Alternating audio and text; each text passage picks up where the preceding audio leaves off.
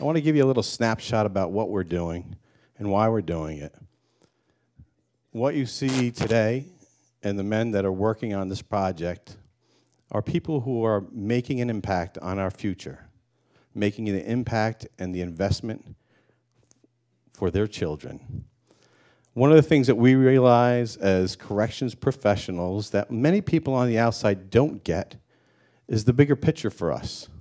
My staff get it. That's why we're here today, and all these things that happen, it doesn't happen by itself. It happens from a community of not only those people that are inside, people on the outside, the coordinators, and the staff that are here that believe in the human condition. And the human condition of incarceration and being in the human condition of being inside a system for a good many years, and what do we do with those folks who are incarcerated for all those years? And by the way, 95% of the people who are incarcerated in New York State prison system will go back home again.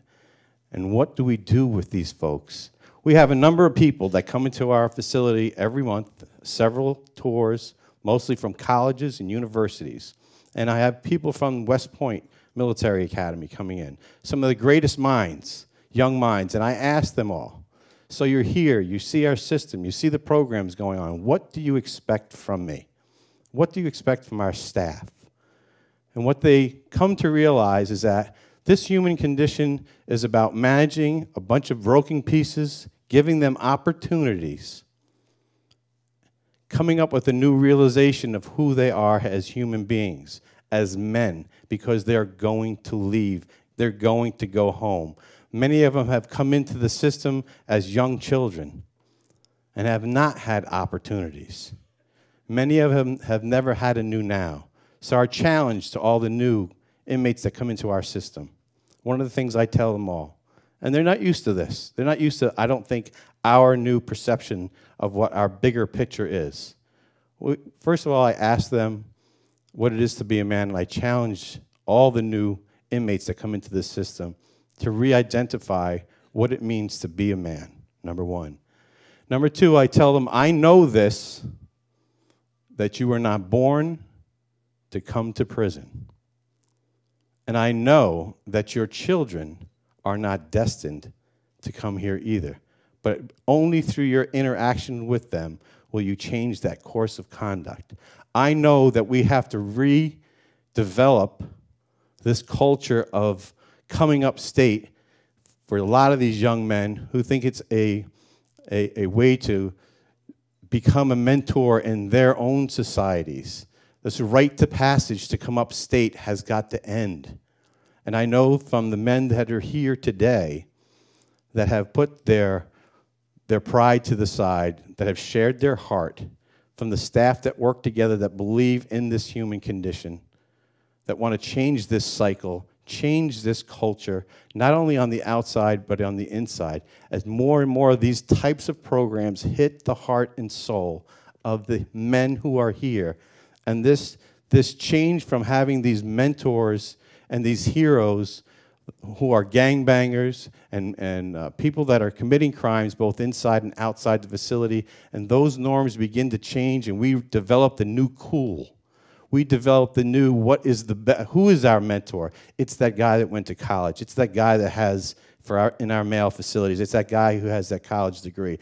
That's the new cool. It's that guy who spoke at TEDx. It's that guy who wrote that song. These are the new cultures that we're beginning to develop here at Sing Sing.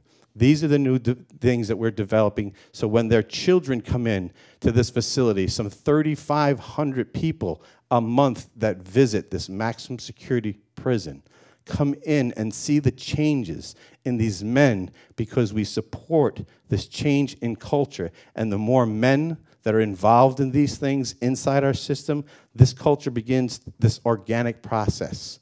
I use that because my friend Dan uses these terms all the time, organic process. And you have to understand that we, the people who are working here, we've come from different cultures along the way. This is 33 years in the making.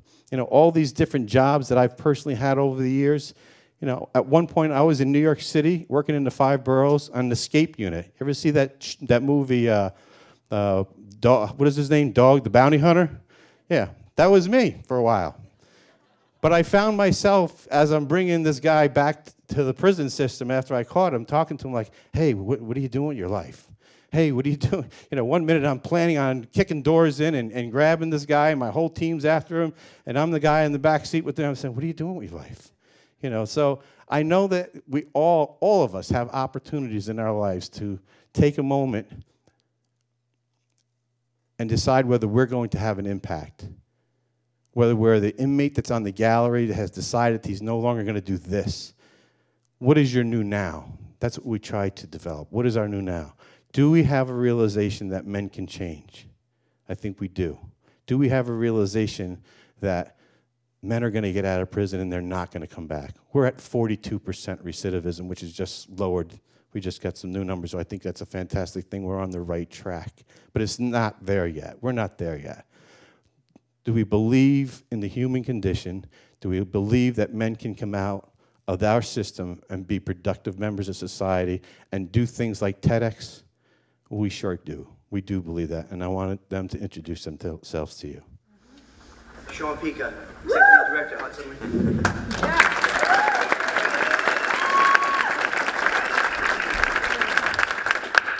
Valverde, Associate Executive Director, The Osborne Associates.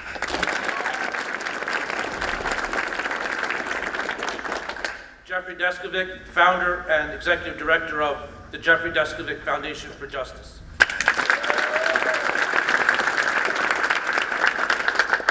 John Kinders, Founder, Saving Our Society.